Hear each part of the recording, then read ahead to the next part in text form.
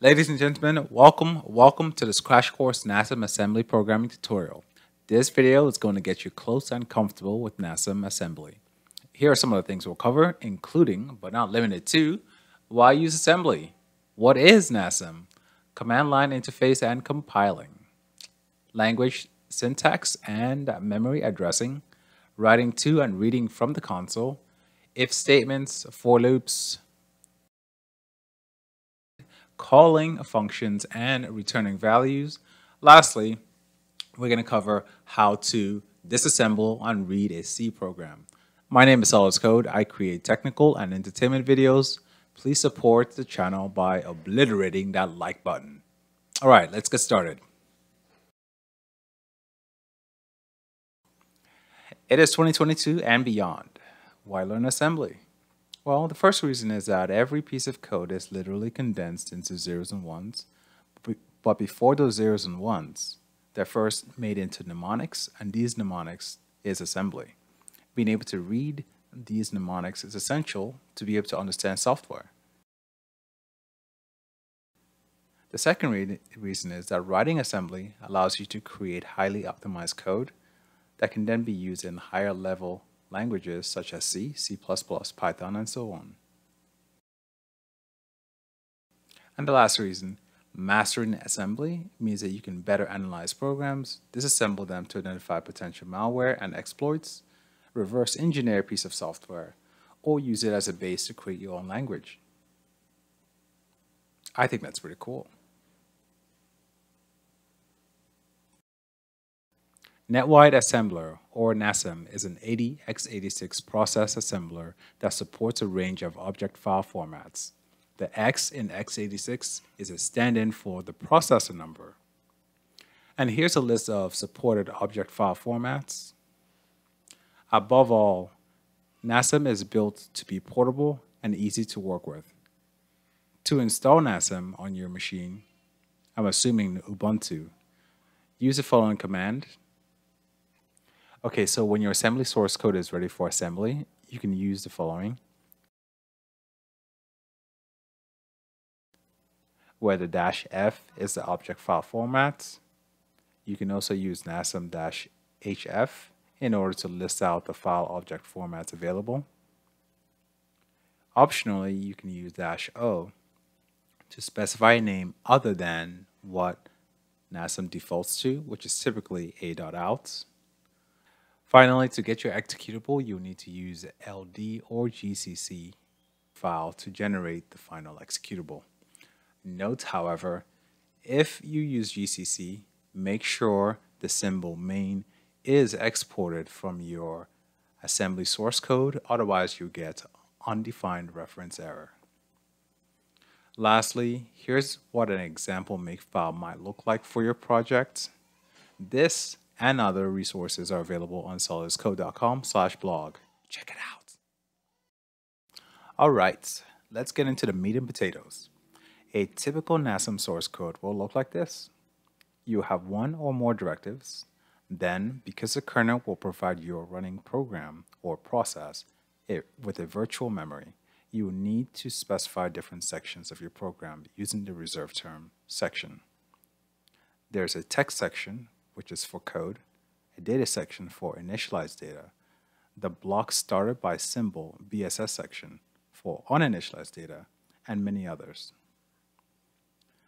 The order in which you specify your section does not matter because when the binary is assembled, it will correctly map to the text section, data section, BSS section. Note, the BSS section does not generate any code, but only serves to block off memory with associated labels. Because Nasm is line-based, each line can have an optional label. Most lines will have an instruction followed by 0 or more operands. Take a look at these instructions. Note the pattern. After the instruction evaluates, it stores the results into the leftmost operand. So the instruction move y's value into x will move y's value into x.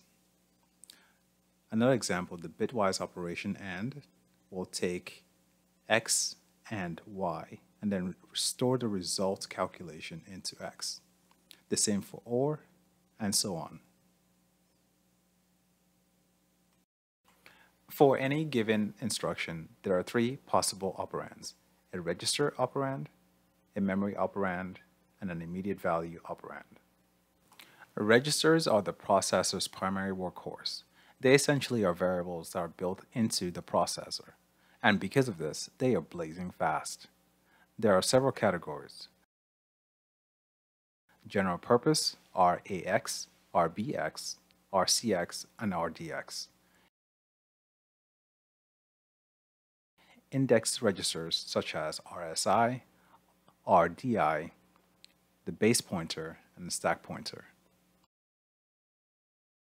And then finally, there's the integer registers, which is your R8 through R15. These are 64-bit versions. Each of these 64-bit versions will have a 32-bit, 16-bit, and an 8-bit version. What was I saying? Memory. Memory addressing is often called effective addressing, as it is the memory locations that are referenced are an offset location to data and the BSS sections. When an instruction requires two or more operands, the source and destination operands will never both be memory locations. Instead, there's an alternation. As you see, using square brackets around an expression means we're reading the contents or setting the contents of a memory location. Whereas if we wish to get the address of the variable, we'll simply use one of the following. Notice the load effective address in this will mean we wish to read and move the address of my variable into the register RAX. Finally, immediate values. Immediate values are four types: numeric, character, string, or floating point constants. Numeric constants can be of any base, and you can use prefixes and suffixes in order to change up the base. You can also use underscore to break up really long constants in order to increase readability.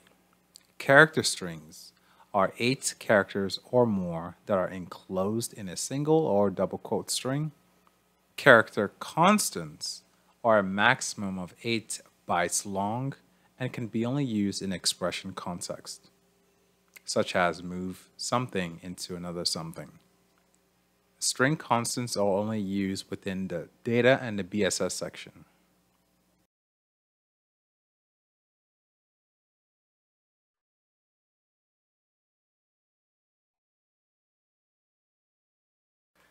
Now that we talked about syntax, let's talk about a process's memory in detail.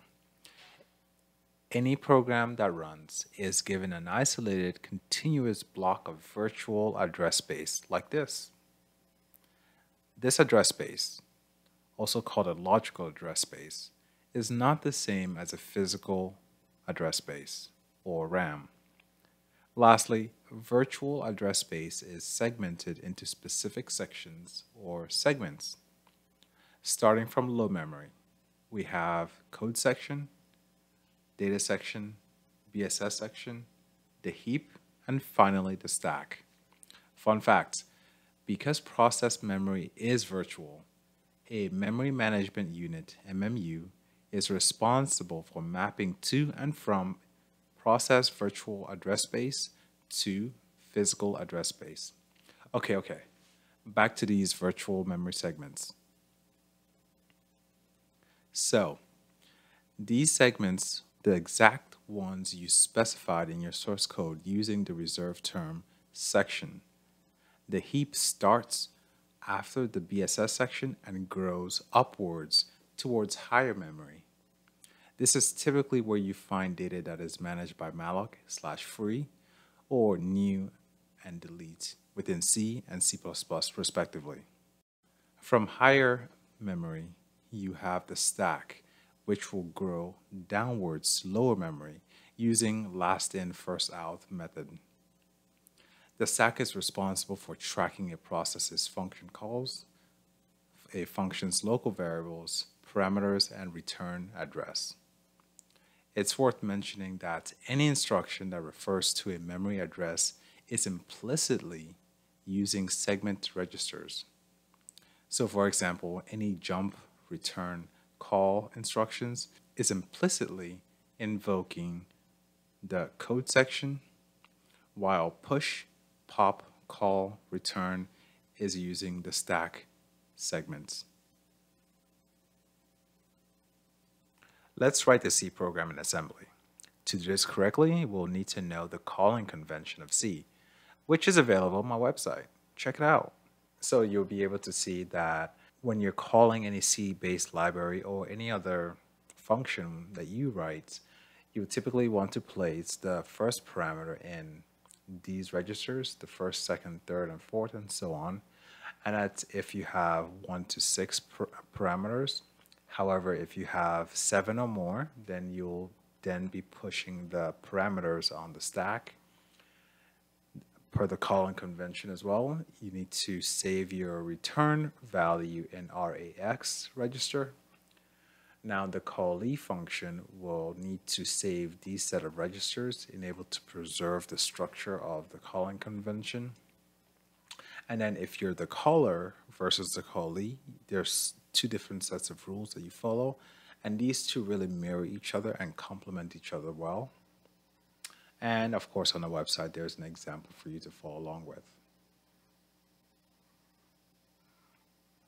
Alright, let's go ahead and top off this tutorial by writing this program within Assembly. We know that we're going to access scanf and printf, and so we'll go ahead and include those externs here. Next, let's define our function's prologue, which is represented by this curly braces here, and as well as the prologue, which is the closing braces down here. To do that in assembly, we'll need the following. So a function's prologue is represented by this signature here, and the ending of a function, the epilogue, is represented by these combinations here. Leave is essentially the reverse of these two, where we're essentially moving the base pointer back into the stack pointer and then popping the base pointer back into the base pointer, the value back into base pointer, and then we return. Here we are reserving space for a local variable, which is going to be I here, but we'll get to that in a moment. Within here we can have our body of the function. So let's go ahead and take care of this section here, where we are creating some global variables that can then help us to print out the messages that we need. And we do that here. We're defining the message that prompts the user to enter a number, and then while we're displaying the numbers, we are going to be using this format here. And then to read the number using scanf, we'll use this formatting text here. This number will hold the actual value that the user types in. So now let's go ahead and write the body of this function here. So we'll start off by printing this message to the screen to prompt the user. So we'll go ahead and use a setup to prompt the user for an input value. In accordance with the calling convention, we need to make sure that EAX is zeroed out for any function that has multiple parameters. In this case, printf has multiple parameters. And so we'll need to make sure EAX is always clear to 0. And next we need to then load in the address of the message we want to display out to the first parameter register, which is always going to be RDI. And once we have that, we can go ahead and call printf. So that takes care of here. Let's go ahead and take care of reading characters or values from the console. So very similar to printf. So since scanf takes multiple parameters, we need to zero out EAX.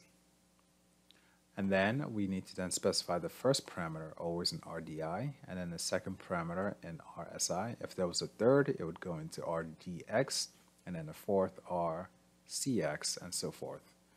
So here's the first parameter. We load the address that we want to display to format scanf with into RDI, and then the memory address of where we want to store whatever the user types into SI, and then we call scanf at this point. Next, we'll need to take care of here by setting the local variable to 0. And that can be done by simply saying set 0 into the base pointer with an offset of -4. Next, we'll go ahead and construct this for loop signature, the beginning and end of it. And we can do that pretty easily by using a label to signify the start of the loop. And then this is the end of the loop, which is going to say compare the local variable against a register ECX. And this is going to be used by us in order to hold the value of number temporarily. And then once we have that set up, if the comparison between the two is less than or equal to ECX, then go ahead and jump back up here and repeat the process again until the condition is no longer true. Next, we are calling printf once more, this time with 3 parameters. And so the third parameter will be the number that we wish to display. And then the second is the local variable I. And then the first one is going to be the message that we wish to display out. And now the only thing left to do is make sure that we don't have an infinite loop by incrementing I. And so here we are making sure that ECI is indeed holding the value of number, and then making sure that we are always incrementing the local variable I by 1 so we don't have an infinite loop. And so at this point we should be good to go. Let's go over to our console and make the project and then run it. Let's do this 4 times. And there we go. And so there you have it. We've covered quite a lot in this video. If you enjoyed this video, you learned something, consider hitting the like button. It really helps out the channel. Until next time, thank you.